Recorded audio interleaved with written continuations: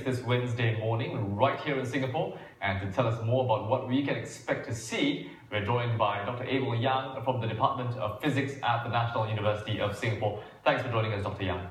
Dr Yang, just for some context, I'm going to bring up the last solar eclipse we saw in Singapore back in 2009. In fact, contrary to what people think, solar eclipses aren't that rare, is it? Give us a sense of the numbers here in Singapore. Well, there's been about 70 solar eclipses since 1800, and from now till 2100, we'll be expecting another 31. Right. So that being the case, why is this upcoming one on Wednesday such a significant one? Well, the last major eclipse was in 2009, and as we can see, there's about 70% of the sun being covered. The one on Wednesday will have 80% of the sun being covered, and the last time we had 80% of the sun being covered, that was in 1998. Right, and there are going to be some key timings to take note of, isn't it? Let me just bring that one up. So the first viewing should probably be around 7:23? Yes, that's right. So at 7:23, the moon will start to come in front of the sun, and that's what we call first contact. And it'll gradually pass in front of the sun, and at 8:23 we have the maximum eclipse where over 80% of the sun will be covered. And this will continue, the moon will continue moving until about 9:23 when it finally leaves the front of the sun. Right. Let's go into the science behind this, Dr. Yang. The solar eclipse is something that is quite difficult to explain. Would you kindly do us the honors? Okay, so the moon usually orbits either on top or below our line of sight to the sun, but sometimes, and we get the moon coming in front of the line of sight.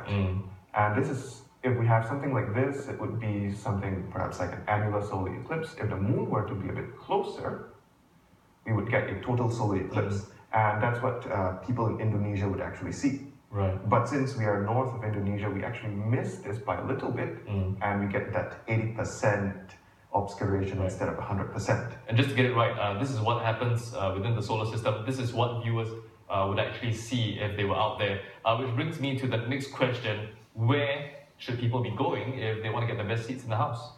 Right, so what's happening here is that the eclipse will happen in the morning, and that means you'll see it in the east. So the best place to see it would be somewhere where you can see the sunrise, right? Perhaps an east-facing balcony, or if you really want to go for the best places, no horizon obstructions, you would want to go somewhere such as East Coast Park, or perhaps even Marina Barrage, where you can see the sea and there's nothing in front of you to block your view of the horizon. Changi, could Changi be a good place as well? Well, you might get a bit of obscuration from Pulau Tekong, right? But it may actually work. But best seats in the house still in the East Coast. East Coast. Fantastic. Now, there are instances where you need to beware of the safety measures because looking at the solar eclipse carries some danger as well, isn't it?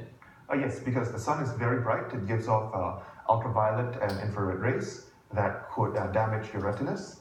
So you will need some safety... Something like this one.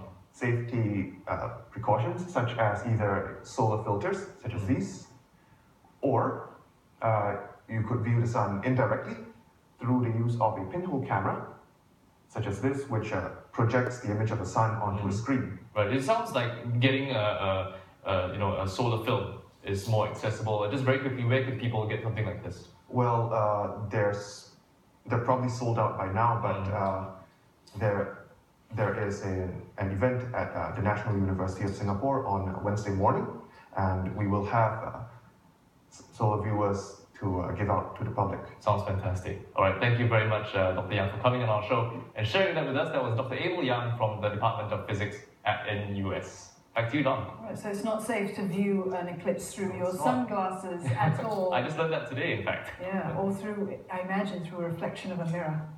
Not at all. All right, so moving on. The National Parks Board is looking for consultants